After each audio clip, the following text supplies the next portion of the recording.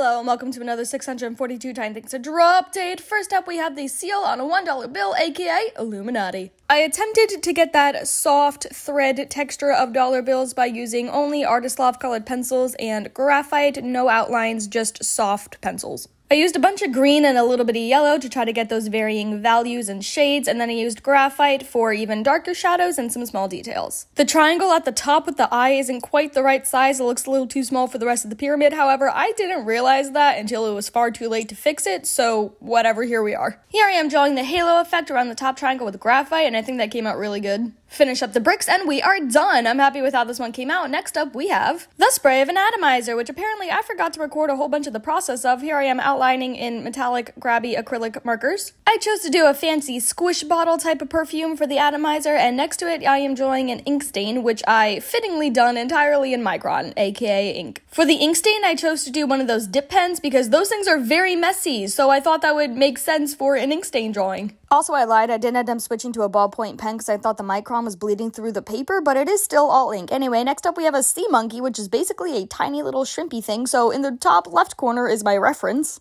I colored it in with rainbow-colored pencils because that's what I had near me, and these things are fun to work with. I used an orange and yellow one for the line down its back because in the photo its back is somewhat yellowish, and then for its body I used blue because it's white in the photo, but it's like a tinge of blue, so I used the blue. I based my colors off the reference photo. I filled in the background black, and I used metallic Grabie acrylic paint markers to outline it and add some little circle bubbles in the background to give it some pizzazz. Here it is all done. I think this one actually came out really cute. Next we have a centimeter mark on a ruler. This is a rather boring prompt and I've been pushing it off for quite a while, so after outlining it in Micron, I used, again, rainbow colored pencils because those are much more fun than basic colored pencils. And then I covered the whole thing in dots with, again, Grabie metallic acrylic paint markers. If you haven't noticed, I really like Grabie acrylic paint markers. Here it is done. It's boring, but the dots make it slightly more fun. Next up, we have a fish egg. Oh look, more rainbow-colored pencils. I was really feeling these things this week, apparently. I tried to make the background mostly blue for water, but the yellow kept coming out and mixing with the blue, making it green, so here we have yellow-green ocean water, I guess.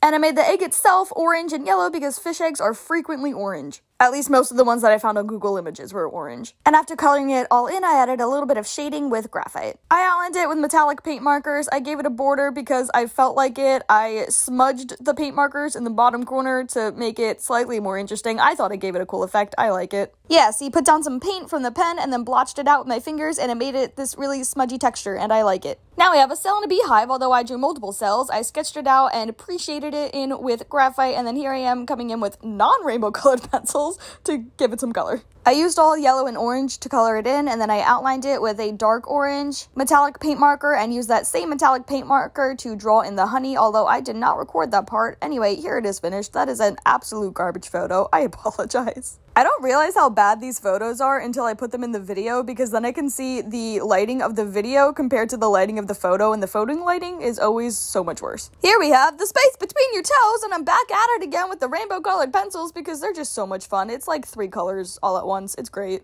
I made the toenails purple and the foot green, and then I used like an orangey brown to shade it because we love color here. Then I used non-metallic Grabie acrylic paint markers to outline and fill in the background. I chose purple for the background to match the toenails, and then a darker green as the outline to go with the green skin. There it is all done, and now we have a carbon atom, and I did not try on this one, like, at all. When I looked up a reference photo, everything I got was either really cartoony or like a science textbook graphic. I couldn't find like a real photo of a carbon atom, if that even exists. That has to exist, right? Anyway, the point is, I didn't like any of the reference photos, so I just said, all right, I'm just gonna wing it and hope for the best, and I certainly as hell did not get the best, so here's a really, really shitty doodle of a carbon atom. Anyway, now we have a 4-leaf clover and a coffee bean that I worked on at the same time. I sketched and base shaded all with graphite, and then I used yellow as the highlightiest highlight for both drawings, but for the 4-leaf clover, I stuck to all greens, and for the coffee bean, I stuck to all browns. These are all Artist Loft colored pencils.